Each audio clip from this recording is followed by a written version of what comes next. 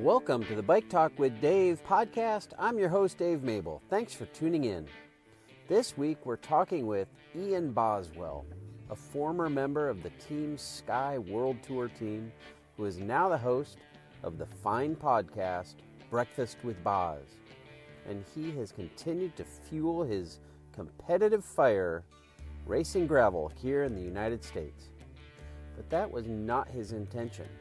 When he retired from professional road racing, he just came back to the U.S., bought a home in Vermont with his beautiful bride, fed the animals, tended the garden, and kept a foot in the bike racing door working at Wahoo. Interestingly, his work at Wahoo took him to some of the biggest gravel races in the country. So he decided to bring a bike, and after a victory at Unbound, it seemed pretty apparent that he had not lost his touch. Today he continues to race his bike at some of his favorite places, one of which is in Hico, Texas, at the Gravel Locos. Now, I had Fabian Saralta, director of the race, on this podcast about a year ago, and it seems like he puts on a great participant-centered event. So I wanted to talk with Ian about his connection to Gravel Locos and ask him what makes it a special race on his calendar. So settle in and enjoy this conversation with Ian Boswell.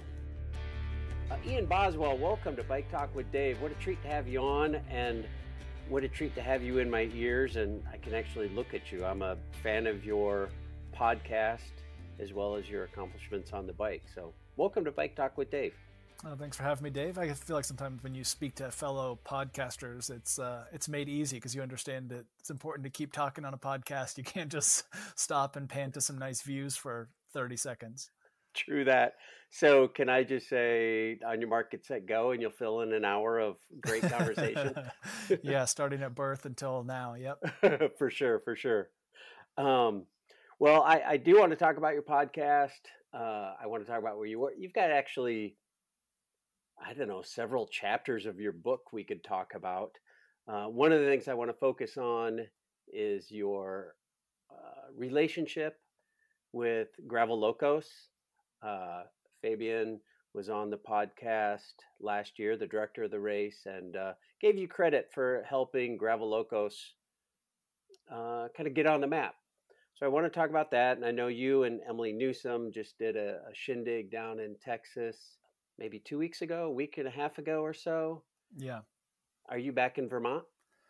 I am back in Vermont, back in the snow and cold, and came home with a bit of a knee injury as well. I did too much riding down there. Nothing major. I mean, when endurance athletes complain about knee injuries, it's not like I'm disabled, not able to walk around, but I definitely haven't been riding as much as I would have hoped to coming home from a big training block. Just a little nagging pain in my knee, but to be expected when you get overly excited and go do 450 miles in 5 days or something like that. That's legit miles right there. Good to get back to the snow. It is. Well, I mean, part of the reason I went down to Texas was one was the weather here in Vermont. Like if we have snow on the ground, I actually don't mind it. I can ski, I can fat bike, if it's cold and frozen, I'm fine. Yep. But we've had this like pretty miserable winter where it's like, we get snow and then it rains and it all melts and it's just muddy and wet. And it's like, you can't ski. It's too cold to bike. It's almost too cold and too warm to bike. Like it's too cold in the sense like you can't go on the roads because they're all, wet and you just get like spray, but it's too warm because you can't fat bike on the frozen roads or trails because, it's muddy. It's like, I don't mind riding. If it's below 26, I can ride my fat bike, or if it's like above 35, I can ride the roads, but it's like just been hovering in this no man's land of, weather. Yeah, that's too bad. That's like mud season in Colorado. Like you can't ski and you can't go out and play. The trails aren't clear, but they're not good. It's just bleh. So I bet Texas was nice. It was, yeah. I mean, it was a good block of riding. Another thing that's just like so fun to do is like, I oftentimes go to these events that, you're there for a couple of days, like maybe you do a recon ride, a short shakeout ride, the race, and you go home. So you see a very small part of the network of roads. and I was blown away by the riding in Heiko. Like, I mean, I kind of just scratched the surface and I was like, whoa, this is like one of, I told this to Fabian. I was like, this is one of the coolest places, especially this time of year. It's not too hot. It was dry. I'm sure it's different if you go there in August and it's 115 degrees, but for Correct. the time of the year I went, I was like, this is one of the best spots I've ever, gone for, like just a place to go ride your bike and explore. Phenomenal roads and tons of roads out there. A lot of gravel? All gravel. Yeah. Gravel. I jumped on some little paved roads here and there, but yeah, just a maze of, roads out there in the ranch lands. It's I have a son who lives in Austin, just north of Austin, and we went down there. We went down for the Rattlesnake Gravel Grind last March, and we had our bikes, but we went to our son's house for a couple of days before, and we rode north of Austin, and it was all chip seal, all macadam. We didn't find any gravel at all, and Heiko's not that much further north, maybe another half hour, 45 minutes further north from where we were in Briggs, but we might venture up there next time we're down. Definitely a spot to check out. Yeah, and really quiet roads as well. The handful of ranchers I saw out there, super. Oftentimes you're in Texas, you see a big truck, you're like, oh boy, I'm about to get run off the road, but everyone was waving. I think they're just like surprised to see someone out there in late December, early January riding a bike. They think it's all cold. It's 65 degrees, and everyone in Texas is bundled up in puffy jackets. But yeah, really, really great riding, and like I said, just kind of endless roads to ride and explore. Yeah, well, I'll look forward to going a little further north and looking to get on some gravel. Yeah. So I want to talk about you, in case somebody doesn't know you. Talked about your podcast, Breakfast with Boz. I want to ask you about the origin of that, but I want to first paint a little picture of your riding experience, because you have a bit of a unique experience. You're not, I wouldn't call you old. You're not like a 45-year-old ex-World Tour guy. You're like a 33-year-old ex-World Tour guy. And I don't call 33 old. I feel it every day. I feel like that 45-year-old. You can't say that. I just was talking to, I don't know if you know Matt Zimmer, Project Echelon dude. And he was joking. He's like, yeah, they put me on the team again another year. I don't know why they keep me around. I'm so old. And I'm like, dude, you're not old. Yeah. You're like 30. He's barely 30. He's not old. You guys are not old. That being said, when the dudes who are winning the Tour of France are like 12 or so, 30-something must feel kind of old. But I want to go back a dozen years now. It's 2024.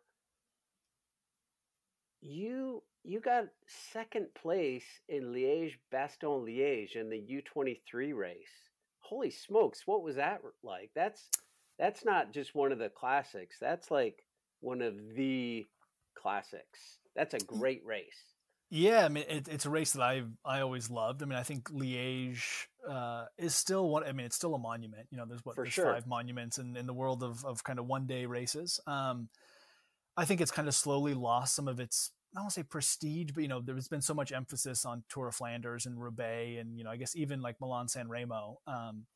But Liège is kind of always, I mean, I'm not someone who loves cobblestones and riding in Belgium, crosswinds and all that. Liège was kind of the race that was, I guess, growing up, that I always like aspired to be like, oh, that's a race I would love to do or win, or, I guess you kind of don't really know what you're capable of until you get older. But I guess in my youth, there was also a lot of, American riders that were, we had this whole generation of American GC riders, Tyler Hamilton and Lance, they were all oftentimes competitive in Liège. Hamilton won that race in, goodness, I don't know, 2004 or something, 2001, something like that. Sometime around then. And so those were kind of the riders that I, even if they were foreign riders, like that I looked up to, was, kind of these climbing GC riders. And they weren't oftentimes, back in the day, they weren't Pogacar, they weren't racing Flanders and Roubaix. So I kind of like focused and, watch those races, the Ardennes Classics a bit more than I watched, the Flemish Classics. I was never going to be a Tom Boonen or a Wout van Aert. So it was just a race that was a bit more mystical to me. I actually also spent my junior year of high school in Belgium, living in the French speaking part. So I couldn't ride. Well, I could have ridden to Liège. It wasn't terribly close, but I knew the Ardennes fairly well. And just a place that I kind of always, enjoyed riding and racing. Do you remember how that race played out? How you ended up standing on that podium? Yeah, it's actually a good story. So there was an early breakaway. Oftentimes U23 races, there's not a ton of organization. It's not like a team goes to the front and, lets a breakaway go and then chases it down. But an early breakaway, I think of like 5 or 6 riders. And Michael Valgren went up the road in that breakaway, who, is a pro rider on EF. What are they? EF Education Easy Post now. Sure. I think that's what they're called. I think that's right. Anyway, so he had gone up the road in this breakaway, and I think they had a pretty big gap. I mean, at some point it probably went up to 6 minutes. And you say they, so you weren't in it. I wasn't in it. No, I was back in the bunch. And then probably like 40K to go or something. We had to hit this, kind of coming back into Liège, hit a series of climbs. And I was like, well, this gap isn't coming down. I need to go now. So I went, and actually another American, Josh Berry, who was a strong racer at the time, came with me. And I think another, maybe a French rider as well. And we started closing the gap, just the 3 of us. And the peloton was still pretty big, and eventually, got close. And unlike the pro Liège, the under 23 Liège, like the old finish, you go over I guess there's the Côte d'Ans is the last climb, and the old one, they went up and then they turned left. I think where Dan Martin crashed one time, like in that final left-hand turn before the finish. So the under 23 goes over the top of that climb and then actually goes down and finishes in a velodrome, an outdoor velodrome. Oh, cool. And so I dropped everyone who had come with me, caught everyone in the breakaway but Valgren, and hit that top of that last climb. And I think it was like a 10 or 15 second gap. You come into the velodrome like Roubaix, and you do, you come in halfway. So you do a full lap and then half lap to the finish. And I could see, I like literally by the finish, it was like a 5-second gap. I was like, oh no, I almost caught him, but so he's a worthy winner. I think he actually wound up winning it. Maybe he had won the year before, or he won the year after as well. But he's gone on. He won Amstel Gold Race as a pro. So a good second place behind a pretty respected rider. Yeah, for sure. What was your best finish after that in the once you jumped into the World Tour level? Oh, I couldn't even tell you. I'd maybe inside the top 100. I think I saw in did it, but you were on Team Sky, and I saw in 2016 Wout Poels won. Did you play a part in his victory? I wasn't. I mean, other than towing him basically to the line. Yeah, no, I didn't. I don't think I did it that year, if I recall. I may have. I don't know where I was. I did it a couple times. I think a couple times with Sky. I did it with Katusha as well. But it's a different game, and you're also playing a different role. In the under 23 category at the time, I had kind of the freedom to race for myself and go after results. And by the time I was in the World Tour, like I said, whether it was Wout Powell's or Bradley Wiggins, I think I did it the first year as a pro, and I think we had Rigoberto Urán there and Richie Porte, and it's like those guys are much bigger riders than me. I can do what I can to help them. I'll bring him a granola bar now and again. Exactly. Yeah. All right. So I got to ask you about this.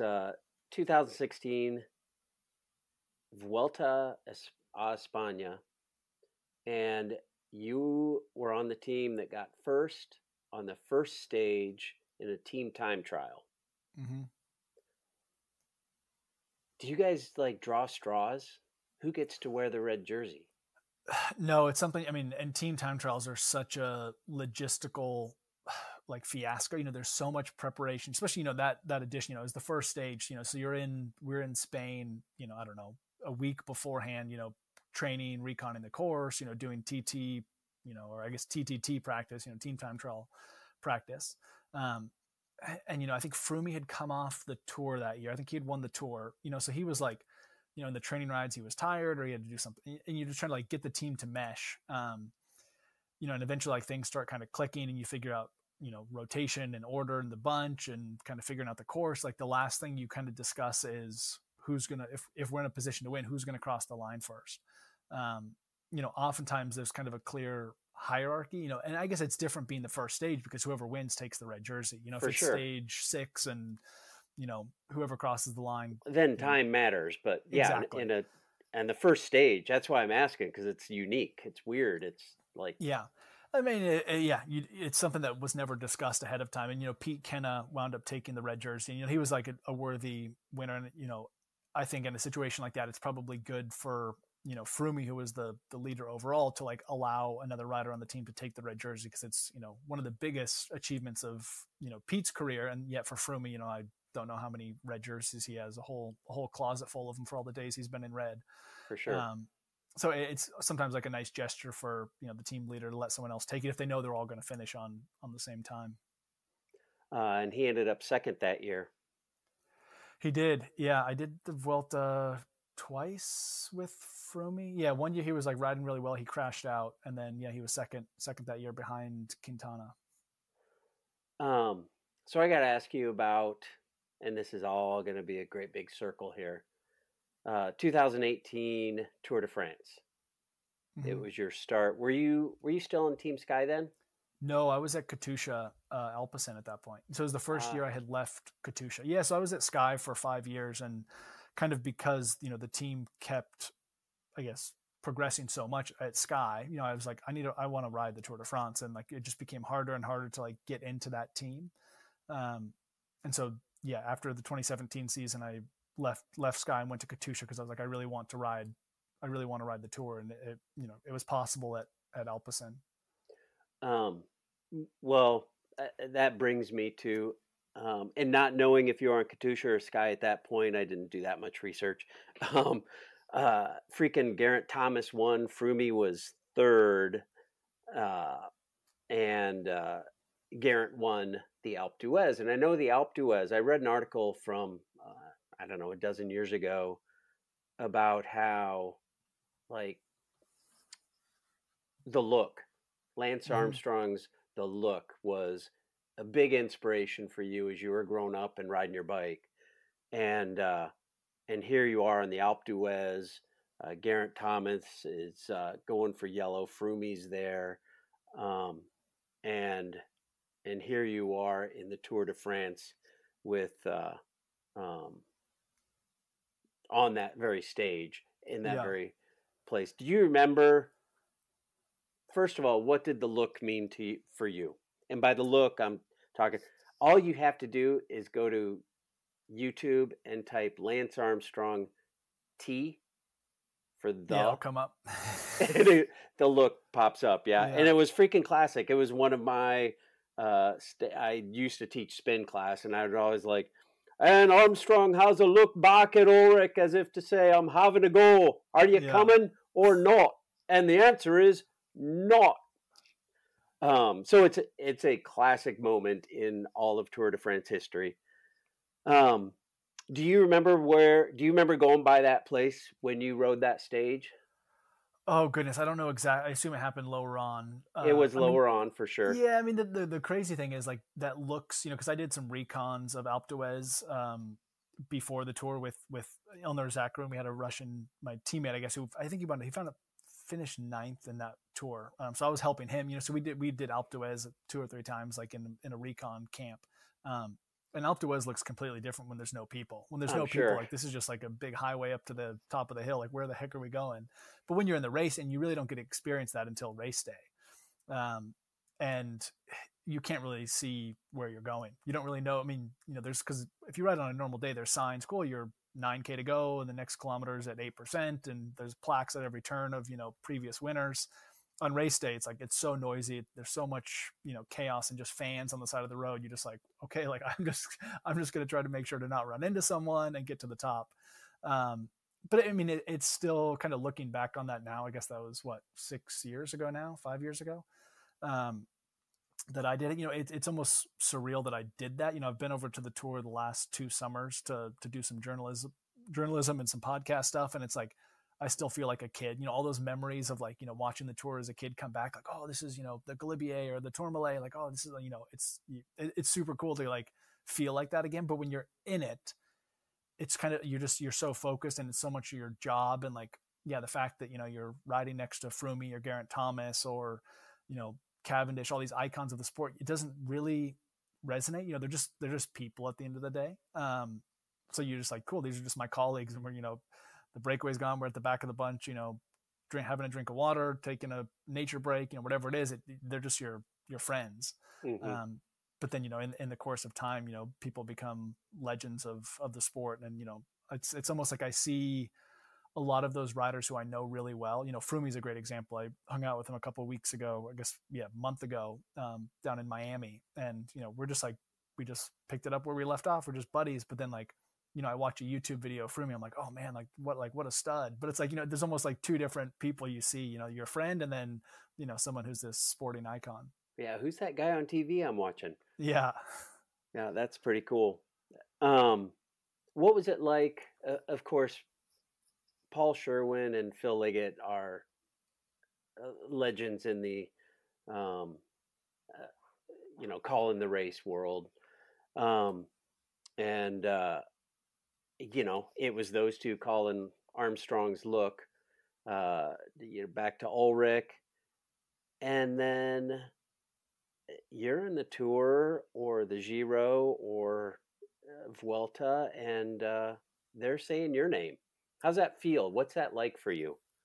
Yeah, I mean, in the intro of my podcast, I think it's Paul Sherwin who like is, giving me a shout out. I think at Tour of California, he was commenting on it. I think they're both in there, which I think is cool. And I'm like, yeah, these guys obviously meant something to him to be in the intro to his podcast. Yeah. Well, I mean, I think just, I think for a lot of American fans, the fact that you have, a foreign accent commenting on the race gives it this whole element of, it's like this distant thing. It's like, oh, well, like, people don't speak like that here, even though they're speaking English and you can understand, but just these little like, terms that they use that are, different, they're speaking, with British English. It just adds this kind of like mystique to the whole sport, and I think that's part of the reason why you even look at, this year's Tour coverage of, I think with NBC, they brought in Sam Bewley, who's Kiwi, and it's like, it adds that little bit of like, oh wow, this is like, where is this happening? Like this person's on, I can understand what he's saying, but it just sounds a little bit different. And I think for the American audience, that's super important. I mean, maybe less so for the, the diehard fans who like just want to know like every single stat, and they want to know the intricacies of the race. But you think for that cycling fan who just turns in for the Tour once a year and that's all they watch, they tune into it because the camera shots of the vineyards or the castles and the people on the mountain, and to hear different voices, it really just adds some like character to the whole event.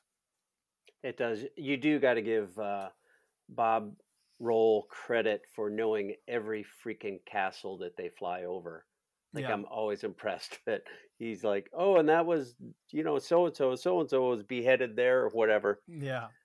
I'm always impressed by that, but he's fully American and announcing the Tour de France. Yeah. I love Bob Key.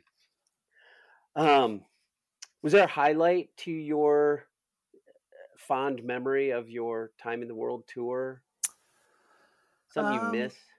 Yeah, man, a lot of fun memory. I mean, I think riding the Tour like is the one thing now that like really stands out. And I think especially as, I did 3 Vueltas, a Giro, a Tour, plenty of other, big races. But I think the Tour is just, it's something that like, I guess I still hang on to. It's one thing that, people ask me, oh, yeah, I used to race professional cycling. Oh, did you do the Tour de France? Like, oh, yeah, actually, I did do the Tour de France. It's the one thing that I think was kind of like an underlying goal throughout my whole cycling career, from the first time I saw it on TV when I was, 9 or 10 years old until making it there. Of course, when you're young, you think you're going to win the thing, and then you get closer to it and you realize, cool, I just want to make the team. And then it's like, cool, now I want to finish.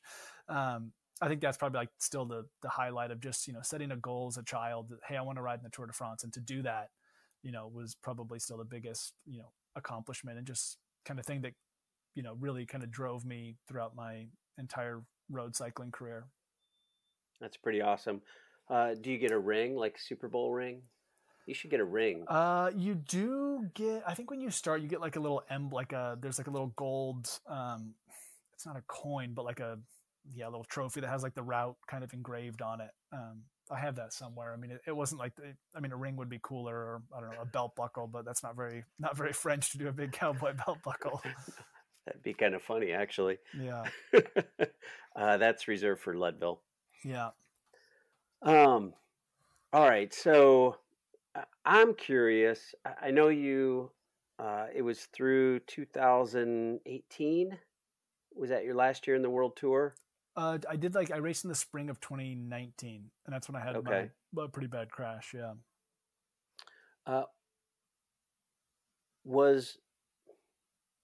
Was that the impetus for your retirement? What was the impetus? What was the full impetus for your retirement? And I've got a broader kind of question for that. Yeah, so in the spring of 2019, I was still at Katusha, kind of on track again to like return to the tour, and we had again Ilnur Zakarin, who was an outside chance of a podium, but still a contender.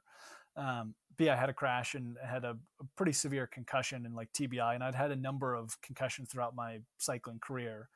And recovery took a long time. And I guess at that time, my wife and I were getting married that year. I kind of like came to the decision very much of like, do I want to keep racing? Because if I keep racing on the road, like I'm going to crash again. Like that's the reality of it. Or am I ready to try something new? And, have I kind of ticked all the boxes as well? I think having ridden the tour the year before was like, of course, yeah, you want to get more results, but like that was such a big accomplishment in a sense. Only looking back on it, that it was very much a case of, hey, you know what, like very few athletes have the opportunity to like stop their career when they want to. Oftentimes you're kind of forced out. And it was very much a choice that I was like, you know what, like maybe it is time that I, hang up my racing wheels and move on to something else. And yeah, it wasn't an easy decision to come to, but it was very much my decision. I had opportunities and offers from other teams to race another year and, signed a couple contracts with different teams to kind of do what I did. But I decided that, you know what, like I've had such a good career, like, and I've, kind of done everything I wanted to do. And it was time to, try something else. Did you have a fallback plan? Did you have a alternative, somewhere to go? No, not at all. I never went to college.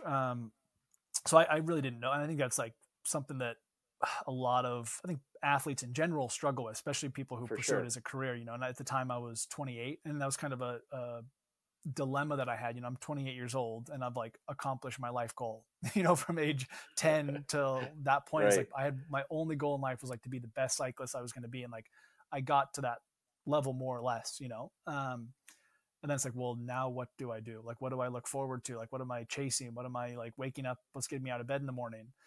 But you also like realize to appreciate different things, like our house here in Vermont, I got really into like, gardening, and we have an old farmhouse, things are always breaking. So like you start to find satisfaction, like, cool, I learned how to do some plumbing projects. Cool. I can like, fix the fence. I got a tractor. Like, cool. I learned how to like replace, the oil filter on my tractor, or do a hydraulic flush, like all these little things that were, no one cares about, like not gonna, no one's watching you on TV. No one's commenting on, how you don't feel like it.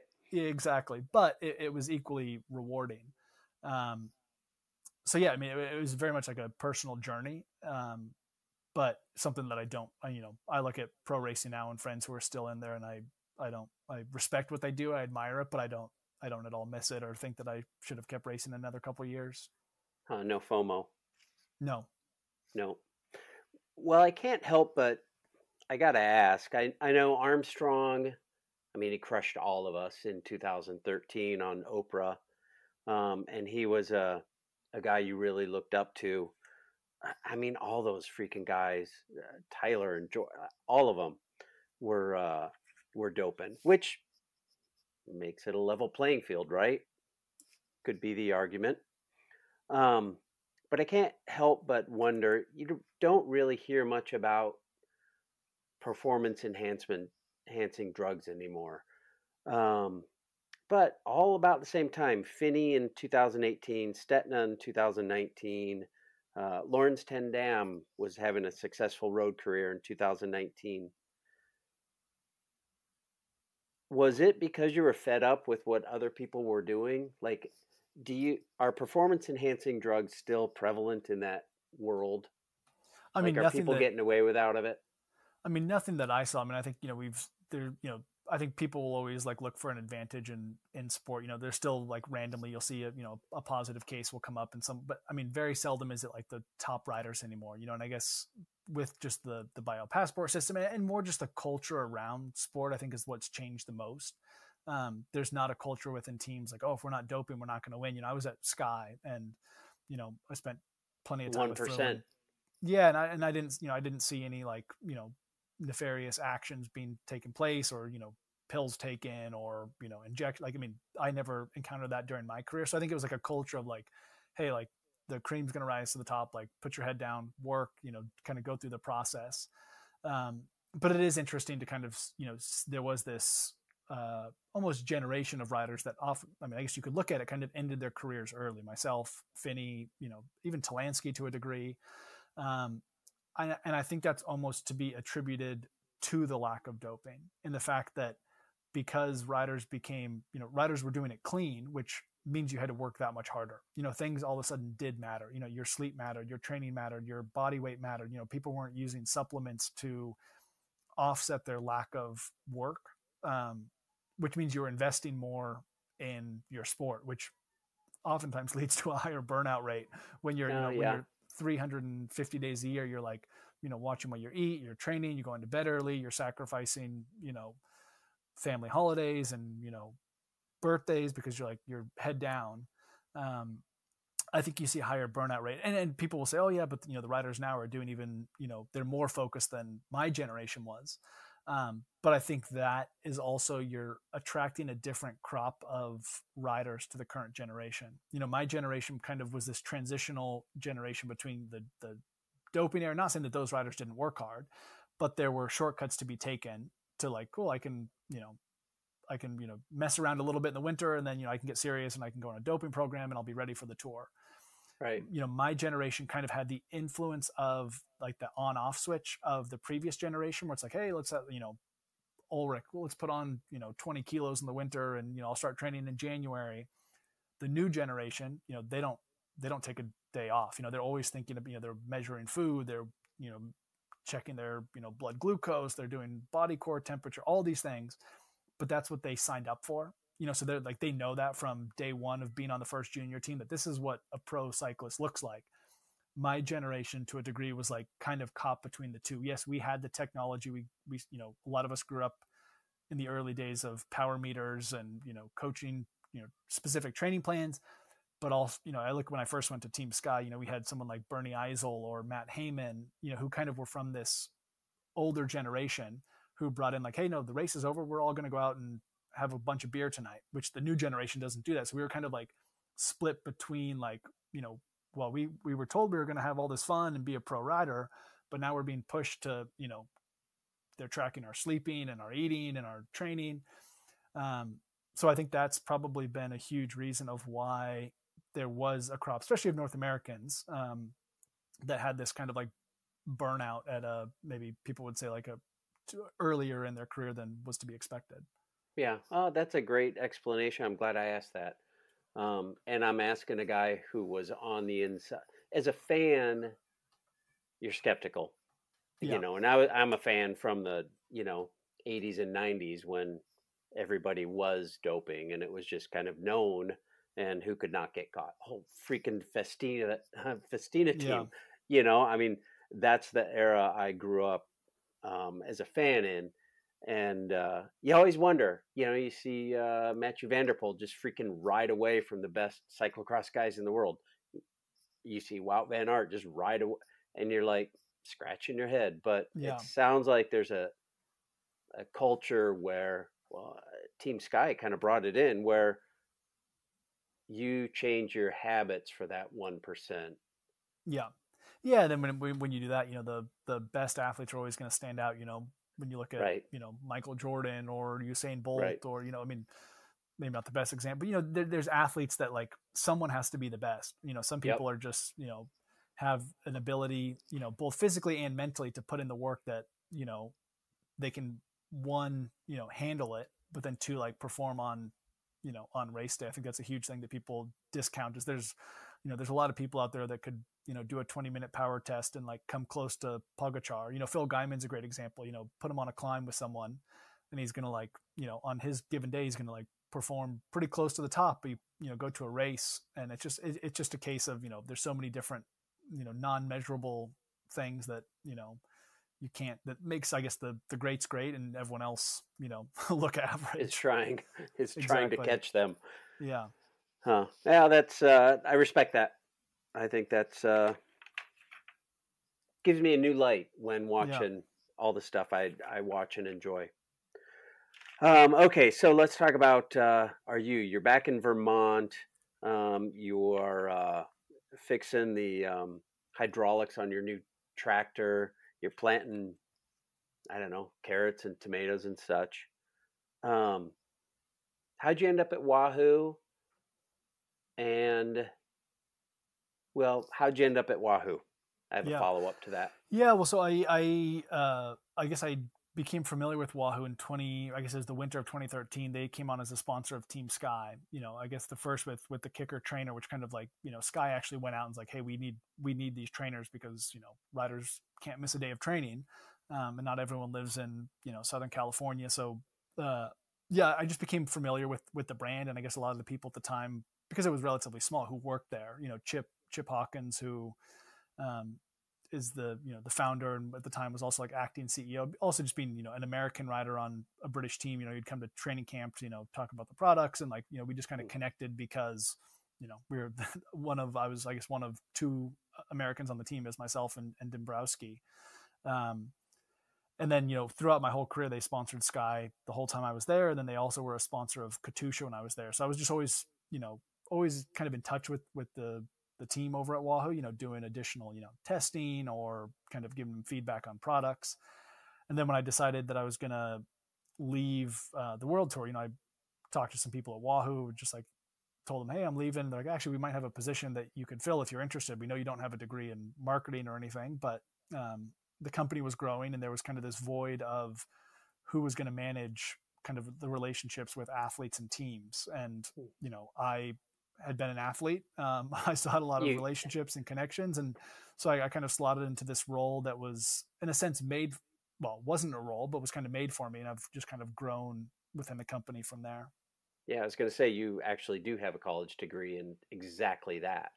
Well, yeah, exactly. Yeah. But and I guess there's a certain degree of benefit that I've brought just because like, I'm not starstruck if I speak to it's like, cool. This is for sure. Like, I'm not going to be asking, oh, so what do you have for I just like, what do you need? Like, just let me know what products you need or what feedback you have. And what do we need to troubleshoot or like, what can we do to get you the best products we can? And it's been an amazing learning experience. I guess I'm going into my 5th year now, which is crazy to think about. Yeah. You're like old. Yeah. So that kind of led you to gravel, I understand. Yeah, it did. So at the time, I guess this was 2020. I had left the world tour. I'd kind of thought, cool, I'm not gonna race anymore. But I still really loved riding my bike. I guess that was what I discovered in 2019. Throughout the rest of the year, kind of recovering from that concussion, was how much I missed riding my bike, and I just missed the freedom to go explore. And at the time, and I guess still, Wahoo was a partner of various gravel events. They sponsored some gravel athletes and. Like, hey, we're going to go to these gravel events and you're likely, because you're working with the athletes, going to be someone who's going to be, attending the events, helping athletes beforehand or, just working in the booth. You might as well ride the event because during the middle of the event, there's no one in the expo, Sure. You might expo as well shuts down. Yeah, exactly. You might as well participate. So I was like, cool, this sounds great. I can go and, ride in Kansas, or I can go ride in SBT or BWR. But, then the pandemic happened. And so, during 2020, I didn't race. I didn't race at all. So from, I guess, the spring of 2019 until the spring of 2021, I didn't race a bike. I still rode, and I wouldn't say I specifically trained, but I just kind of really fell in love again with just going out and riding my bike, whether it was an hour, 5 hours, jumping on the kicker in my basement, just staying fit and like, kind of being a normal individual. I was going to say, you sound like us. Yeah, Yeah, you exactly. sound like the rest of us who just love riding bikes, and that's what we do. Yeah, but I guess I kind of just caught this like confluence of the sport growing, and I guess in 2021, Unbound was the second ever gravel race I did, and I went there not really knowing at all what to expect, um, and yeah, lo and behold, it was the second gravel race I did, and somehow I guess I won the thing, which I didn't really anticipate beforehand. Um, I knew I was like had some decent fitness and stuff, but an event like that is just so unique that it wasn't something that I was thinking I could just rock up to and kind of beat the best riders in the world at that discipline. You you you had a wife. I assume you had a car. You had a house. Mm-hmm. Did you have a kid in 21? Hold your I did not. No, but by the time So no Unbound, kid.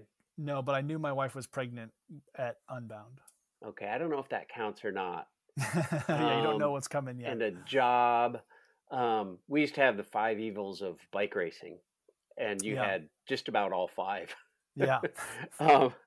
And you show up and you freaking win, and there's guys who like dedicate their lives to competing on dirt, whether it's gravel stuff, long stuff like a Leadville, and Unbound. Unbound was kind of this weird 200-mile odyssey thing for a long time.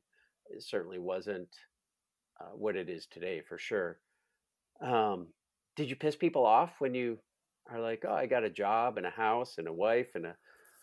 I mean, I don't think I've made it pissed anyone off. I mean, I think if anything, it probably like it in a way it like devalued everything for me, if that makes sense. Like I was just like, cool, like I don't like, it doesn't matter if I win or lose. Like I'm not gonna, quit my job and go back to full-time racing. Like there was no pressure, like holy, like there's a couple times I was like, what the heck? Like there's 5 people left in the front group. How am I here? Like it was more like I kept surprising myself that I was like, whoa, I shouldn't be here. Like I know, as you said, I've got 4 of the 5 evils. Why am I in the front group? Right.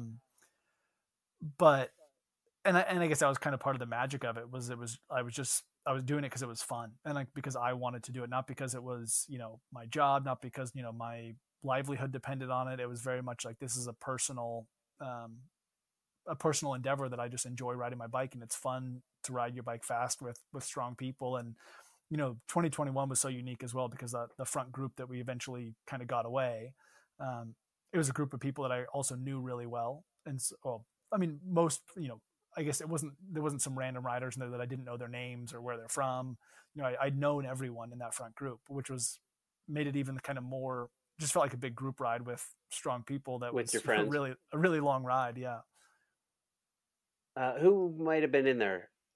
Like, so it was Stetna. Yeah, Stetna, myself, Ted King, Lawrence Tendam, and Colin Strickland were the 5 of us up there. Oh, geez. I mean, that's a stellar group right there. It was a strong group, yeah. I mean, at one point, I think it was like before the last aid station, which was what, I don't know, 60 miles to go. I was like, you guys, this is such a cool, like, day out on the bikes. Like, why don't we just all come to the finish line together? Like, we don't need to have a winner. Why don't we just all come, And then sure enough, people started attacking. I was like, okay, I'll follow the attack. And then it was, me and Pete and Lawrence. Then it was just me and Lawrence. And I was like, okay, I mean, I guess what are we going to do here? And it's like a stop ahead sign. You're not going to not sprint for it, right? Exactly. Yeah. Yeah. Yeah. Huh. That's fun. How did 2022 pan out? You got 3rd behind 2 of the freaking kings of the sport right now. Yeah. I mean, once again, a bit of a surprise. Obviously by that point I'd had a kid, and I guess with the success that I had in 21, and I guess the lack of personal pressure or ambition, all that kind of sensation of being like a pro rider came back. Like, all of a sudden, people like, oh, well, you won last year, you could win again. So like all these kind of, experiences of being a pro athlete came back of like, oh, well, what are you going to do this year? And so I would say I was more proud of my ride in 2022, just because, I guess I knew that it was, this was a really hard race to win. And, the first year was almost kind of beginner's luck to a degree. And, I had a flat early on in 22. in the first like 20 miles and came back from that. And just like more than anything, I had more pressure on myself for whatever reason, because I knew I was capable of winning, to like try to repeat and have a good performance once again.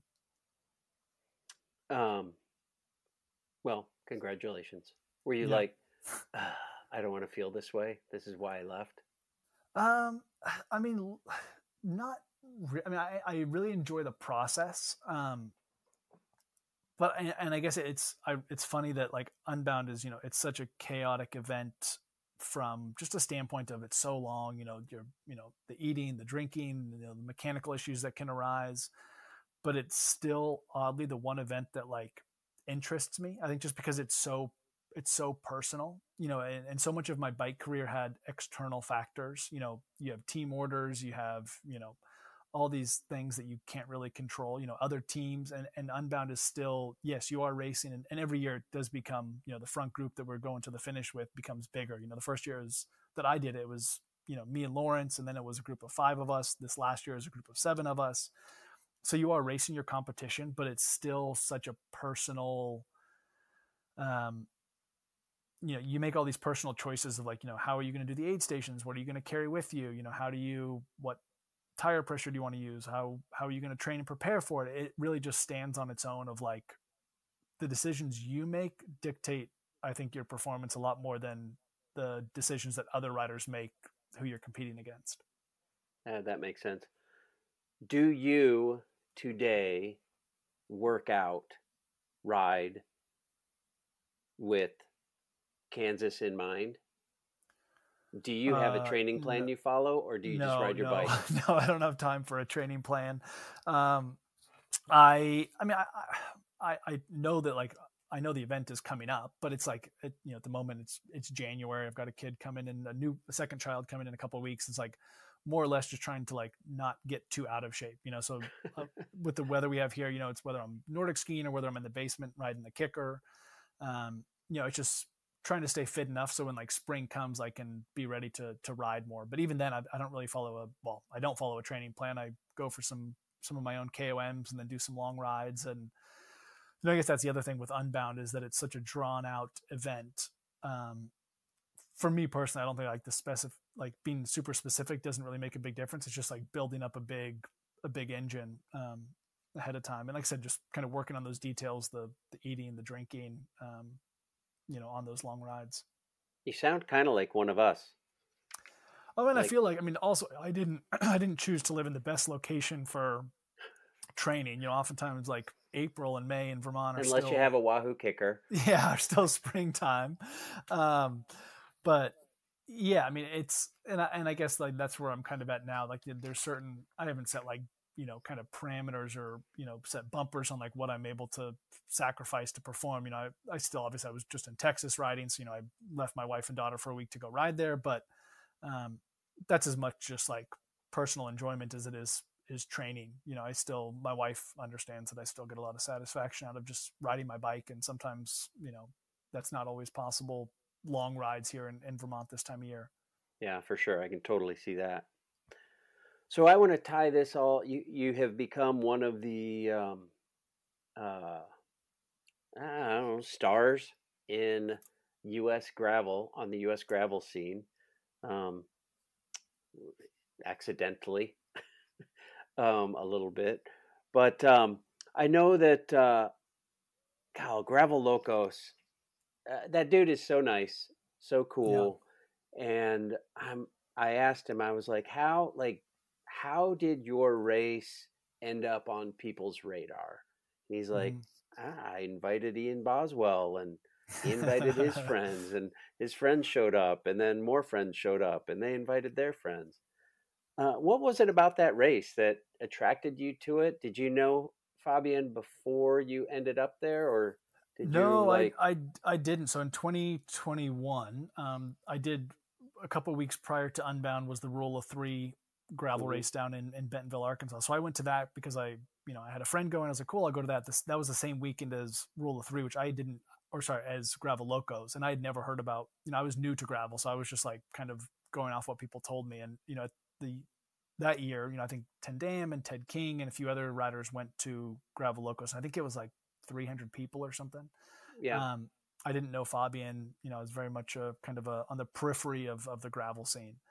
But I met Fabian after the finish of 2021 Unbound when I won. He had his RV there, and he was friends with Lawrence Tendam. Tendam's like, hey, like this, my friend Fabian's cooking up some steak and shrimp, and so I was like, cool, I'll go. It was right at the finish line. He had his RV there, so he, had some beers and So ate he some bribed food. you.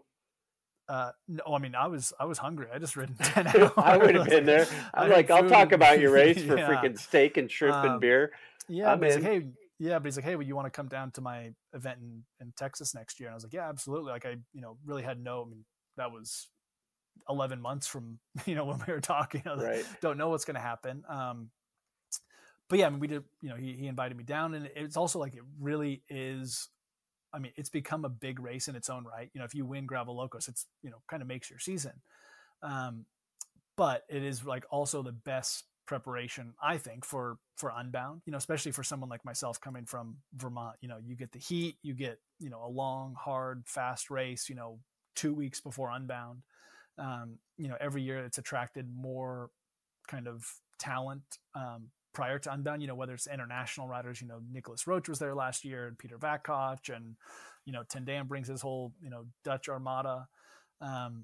So it really is, it's the perfect event to like just get ready for Unbound. It's also, I mean, it's cool to see, just being there in Heiko a couple of weeks ago. It's crazy to see that, like, this event has come to this small town that doesn't really have a cycling culture. I was out midweek. I was there for 4 days before the weekend. I didn't see one other cyclist out riding, and yet they're super friendly to cyclists. They're super welcoming to the event, and also just how much an event like Gravel Locos can also transform the town. And I'm sure you spoke to Fabian about, what he does for the fire department there, which was another draw for me. Is, I'm on our local fire department, volunteer fire department here in my town in Vermont.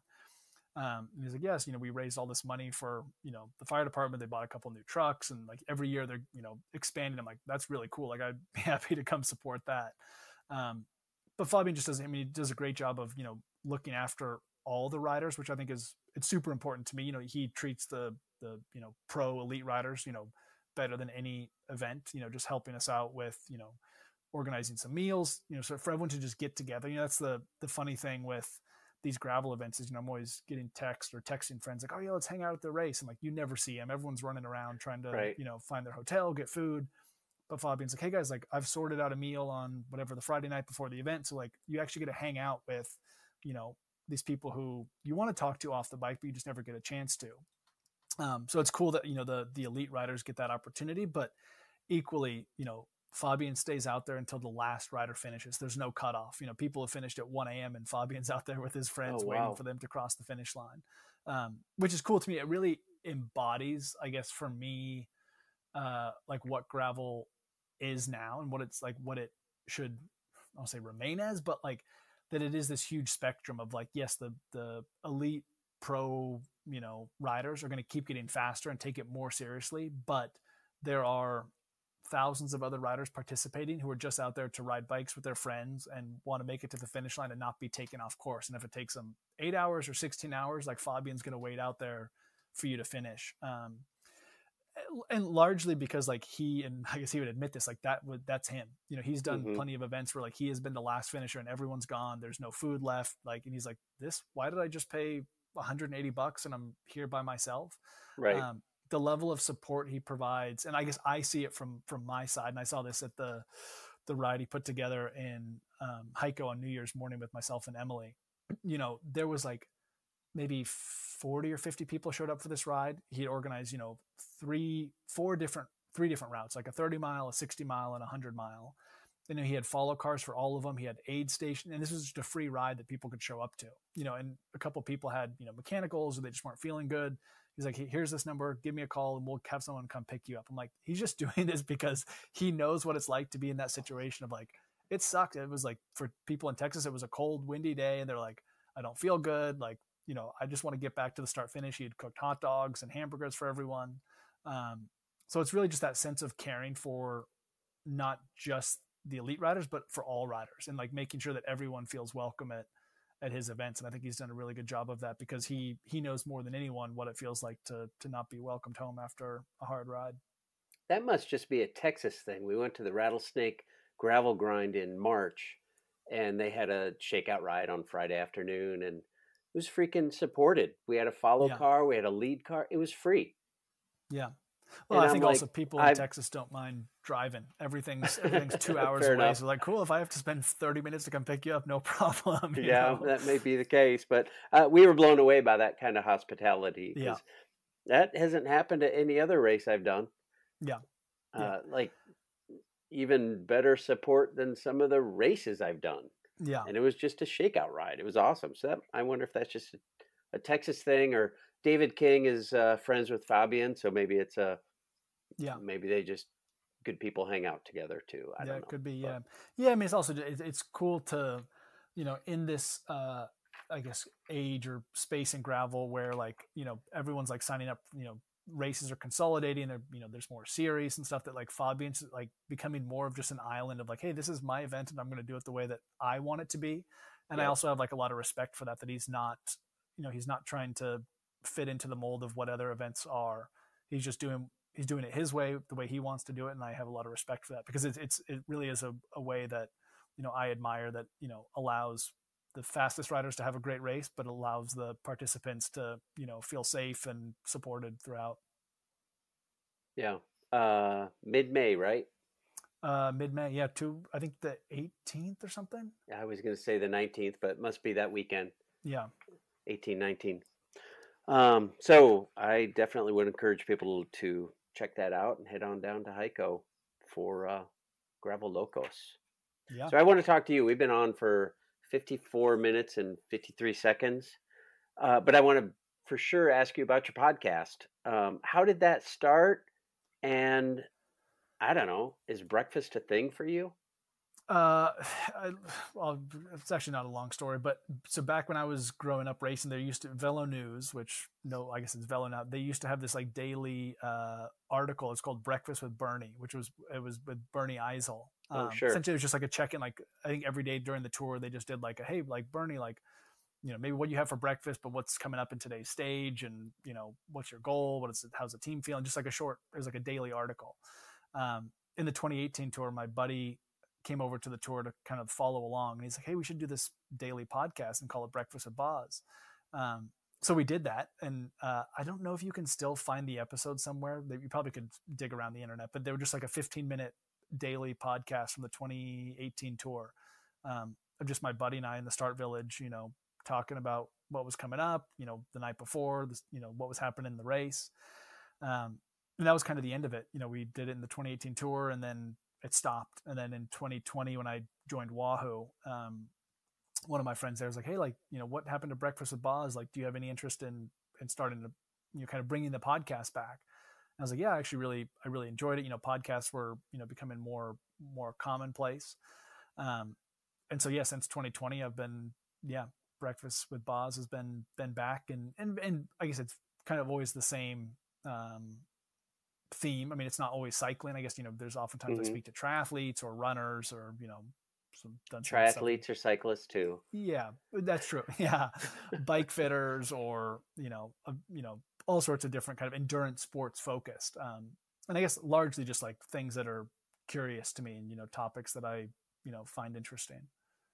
I'm not going to ask if you have a favorite episode, but was there somebody who surprised you, who kind of came out of nowhere? Or I did a podcast this last year with David Miller, because we spent a lot of we raced together in the World Tour, and we knew each other. We weren't close, but we spent a lot of time together at Cape Epic, and kind of seen this like transformation of him falling back in love with his bike again.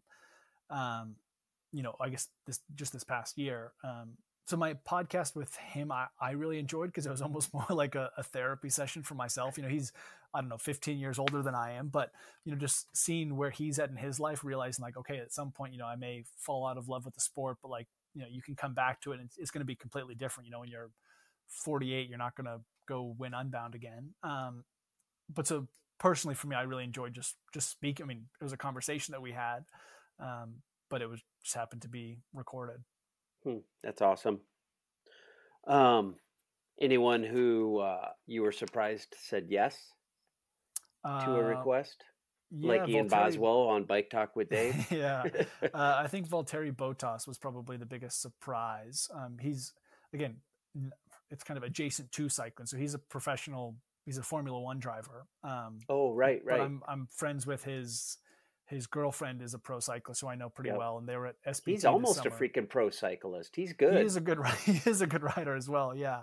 But I was at SPT and I was like out on a little evening cruise and I just texted his girlfriend like, hey, do you think I could get Bottas on the podcast tomorrow? She's like, yeah, swing by our place. And I was just surprised that he said yes. Just he's a guy that, he's got a lot of people asking him a lot of things and for his time, and that he said yes to that. I was surprised. Well, I loved that because probably, I don't know, a week or two before that came out, my son, the one who lives in Austin, he's like, hey man, if you get what, I don't even know his name. What's his name? Bottas.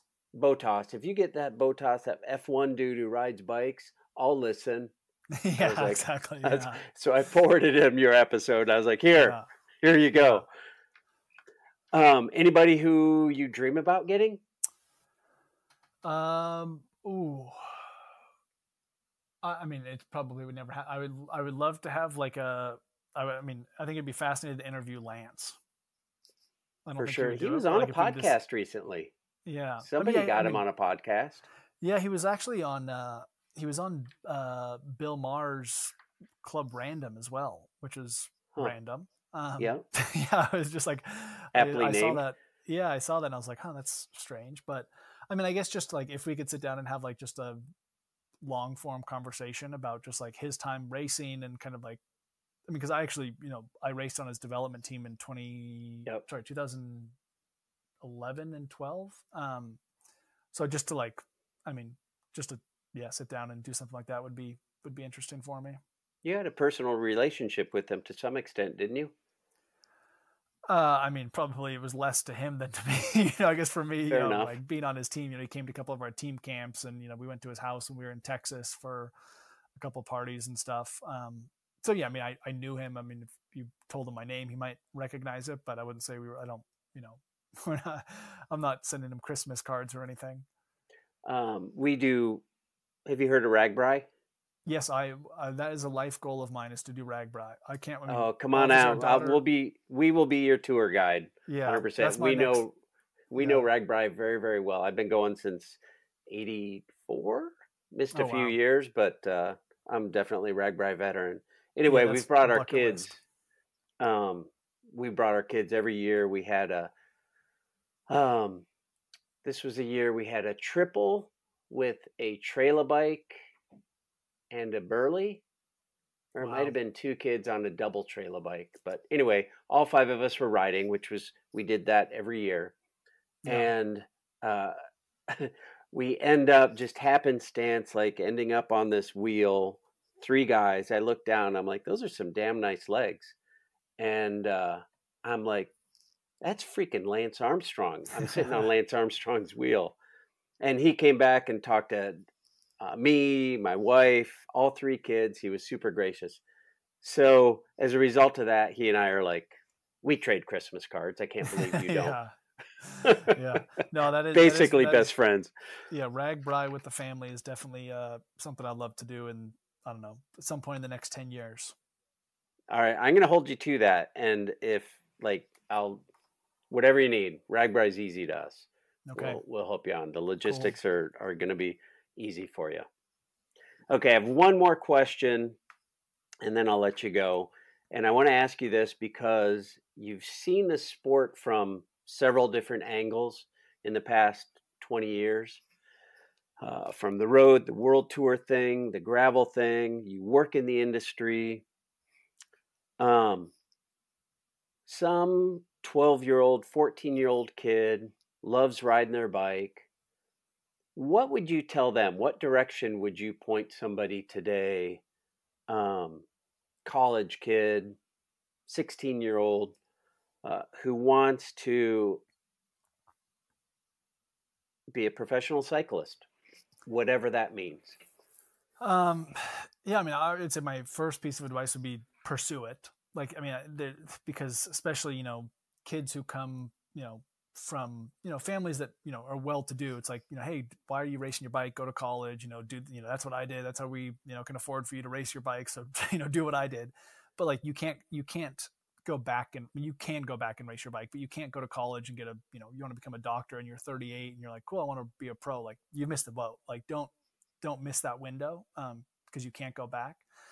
And then my second piece of advice would be like, there's no substitute for hard work. And like, if you think you're working hard, like someone's working harder. And that doesn't mean like go train more, but it means like the time that you have to like pursue that professional career or that pursuit of it, is really short. And, and like, yes, it's important to have some balance, but like, maximize that time. And that doesn't, like I said, not just training more, but like, resting, eating well, like, doing all the little things right, like live that lifestyle, because the rest of life is always going to be there when you're done. But you can't necessarily, like I said, I've got 2 kids and a job, and I can't tell my wife like, hey, I'm just going to like, go get a massage today, and I'm going to lay on the couch and watch Netflix, and, I need a foam roll. Like that's not the reality anymore. But that was my reality because I made it my priority. So if it is something you want to pursue, like pursue it with 100% of your focus, because that's what it takes. Awesome. Well, I appreciate that. I don't know. I'm hitting 60 next year. Maybe I'll be a professional cyclist. It's always Masters Nationals. Yep. All right, dude. Thanks tons for coming on. Appreciate you taking time out of fixing the hydraulics on your tractor. Yeah. Playing with kids, being a husband, and making breakfast. Yeah. So I appreciate your time and loved hearing your stories. Cool. Thanks so much, Dave. And I would encourage people to tune into Breakfast with Boz, and look for you at Gravel Locos and Unbound. Going to Unbound again? I'll be back. All right, cool. We'll look for you and say hey. Cool. Thanks, Dave. I gotta admit, I really enjoyed talking with Ian. I've never met him in person, but he's one of those people who is just friendly and easy to talk to, and he sure tells a good story. I suppose that makes sense with his podcast and all, which you should definitely add to your queue. Breakfast with Boz. I'm sure you'll enjoy it. Now, while Gravel Locos is a race that Boz has helped grow, the Core 4 is a race that I enjoy and I would like to invite you to. Who's ready for some Core 4 news? After a huge spike in riders and a super thank you to everyone for coming out this year, these guys jumped right back into the fire. It's no surface untouched again for 2024 because Core 4 24 has a sweet sound to it, no doubt. New routes, new distances, and a new you. That's right, y'all, they are mixing it up with more surprises and delights. New for 24 is the Core 40 distance. Just a bump up from the 20 mile and still has all the farmscapes and B roads and champagne gravel you'd expect from the folks at Core 4, just without the single track. They're telling us 60 is the new 50, miles that is. It's a no-surfaced, untouched, podium-eligible route with all the cats in addition to their marquee 100-mile event. It's the perfect blend of competition and community. We want Core 4 to be on your event calendar for 2024. Jump on Bike Reg today, snag your spot before this event reaches its cap. Come ride the wave and get more bodies on bikes. It's blazing hot action every year, and they'll keep the fire stoked all winter long with the 20, 40, 60, or 100-mile route. Core 4 24 has something for everyone. It's time for the next time. Let's go!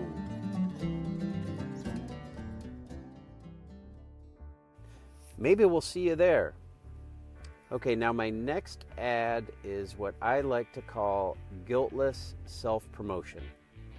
I have formalized what I've been doing freelance for more than a decade, and I believe I'm pretty good at it.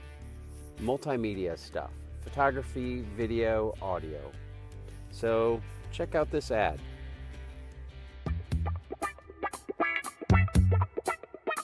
Mabel Media, an award-winning film, photography, and podcast company that can help you reach the top.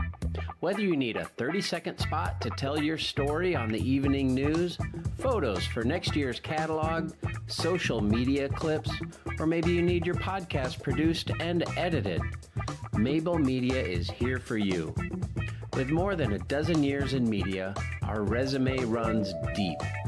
An award-winning feature-length film company, podcast production, live video streaming, and stunning photography. Our only objective is to provide you the tools you need to reach the summit. Check it out at mabelmedia.net. So if you do need any photo, video, or audio help, connect with me at mabelmedia.net, and I'd love to help you out. In the meantime, thanks tons for tuning in. I'd love your help in growing this podcast. I've got some fun episodes coming up, like another great storyteller, the host of the Adventure Sports podcast, Mason Gravely. And if you'd be so kind as to rate and review this podcast on your favorite podcast platform, it will help the show grow. And if you want to support the show financially, just look for Bike Talk with Dave at buymeacoffee.com and drop a few coins in the cup. If you do, I'd love to send you a sticker. I'd like to thank Gustavo and Brian for dropping some coins in the cup and helping me crush a few months of my podcasting expenses. Now, I also have some beanies to help keep your head warm. Just shoot me a DM on Instagram or Facebook at Bike Talk with Dave, and I'll let you know how to get one.